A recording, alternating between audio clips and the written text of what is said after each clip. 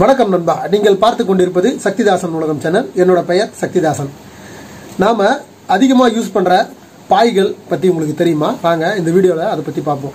பாயில படுத்தா என்னென்ன பலன் கிடைக்குது அப்படின்றத இந்த வீடியோல தெரிஞ்சுக்கலாம். படுக்கைகள் பலவிதம், எத்தகைய படுக்கையின் படுத்தால் உறங்கினால் என்னென்ன பலன் கிடைக்கும் அப்படின்றத இந்த வீடியோல பார்ப்போம். கம்பளி படுக்கை நம்ம படுத்தோம் அப்படின்னா குளிருக்கு இதமான ஒரு அனுபவம் கிடைக்கும். ஜுரம் வராது.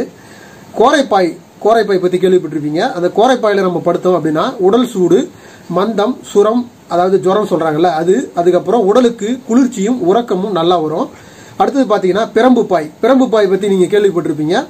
அதுல படுத்தோம் அப்படின்னா சீதபேதி, சீதளம் அப்படின்னு சொல்ற அந்த ஜுரம், சீதத்தினால வருது பாத்தீங்களா, அந்த ஜுரம் அதெல்லாம் வராது.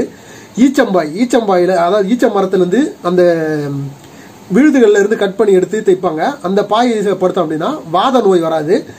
மூங்கில் பாயில படுத்தோம் அப்படின்னா உடல் சூடும் பித்தமும் அதிகரிக்கும். அதனால அதை யூஸ் பண்ணக்கூடாது.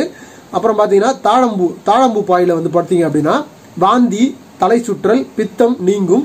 பேரிச்சம்பாய், அதாவது பேரிச்சம்பழம் நம்ம சாப்பிட்றோம் பார்த்தீங்களா, அதுல வர அந்த பட்டையில இருந்து தயாரிப்பாங்க அந்த பாய்.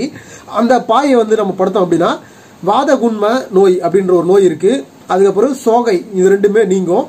அதனால உடல் உஷ்ணம் ஓரளவுக்கு அதிகமா இருக்குன்ற தருணத்துல நமக்கு ஓரளவுக்கு கண்ட்ரோல்ல கொண்டு வரும். இலவம் மஞ்சு படுக்கை அப்படின்னு சொல்லுவாங்க. இலவம் மஞ்சு கேள்விப்பட்டிருப்பீங்க. அதாவது நம்ம பெட்டுக்கெல்லாம் யூஸ் பண்ணுவாங்க அந்த பஞ்சு கிடையாது. இது வேற பஞ்சு. இது கொஞ்சம் காஸ்ட்லியான பஞ்சு. இது அந்த படுக்கையில நம்ம படுத்தோம் அப்படின்னா உடலில் ரத்தம், தாது, அதுக்கப்புறம் பலம் அதிகமா உருவாகும். தலை முதல் பாதம் வரையில் உள்ள அனைத்து நோயும் சரியாகும். இது கொஞ்சம் காஸ்ட்லியான பொருள் அப்படின்றதுனால இது அதிகமாக யூஸ் பண்ண மாட்டாங்க. கொஞ்சம் வெளிநாடுகளில் அதிகமாக யூஸ் பண்ற ஒரு பொருள் இது. அதுக்கப்புறம் மலர் படுக்கைன்னு சொல்லுவாங்க. நம்ம யூஸ் பண்ற பூ, ஃப்ளவர்ஸ் அப்படின்னு சொல்றாங்கல்ல, அந்த படுத்தோம் அப்படின்னா ஆண்மை குறைவு இருக்கிறவங்க ஆண்மை அதிகரிக்கும். நன்றாக பசி எடுக்கும், நல்லா சாப்பிடலாம் அப்படின்ற அளவுக்கு ஒரு மருத்துவ குறிப்பு சொல்லுது. ரத்தன கம்பளம் அப்படின்னு சொல்லுவாங்க. ரத்தன கம்பளத்தை விரிச்சு படுப்பாங்கன்னு கேள்விப்பட்டிருப்பீங்க. நம்மளுடைய முன்னோர்கள், நம்மளுடைய ராஜாங்க அப்படின்லாம் பார்த்தீங்கன்னா அவங்க படுப்பாங்க. அவங்க படுக்கிறதுனால அந்த படுக்கையில படுத்தோம் அப்படின்னா நஞ்சுகளின் பாதிப்புகள் ஏற்பட்டு நோய் அதிகமா இருந்ததுன்னா அது வெளியில போயிடும். அதாவது சின்ன சின்ன கிருமிகள், சின்ன சின்ன நஞ்சுகள் வர்ற அந்த விஷயம் எல்லாமே விலகி உங்களுக்கு நிவாரணம் கொடுக்கும் அப்படின்னு சொல்றாங்க.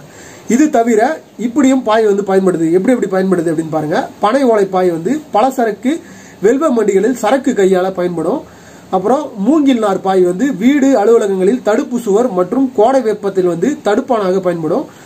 நாணல் கோரை பாய் மக்கள் பயன்படுத்தும் எளிமையான படுக்கை விரிப்பாகும்.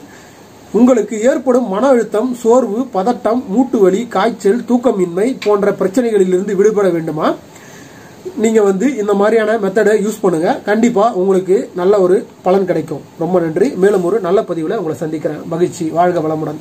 தமிழன் என்று சொல்லடா, தலை நிமிர்ந்து நில்லடா. நன்றி.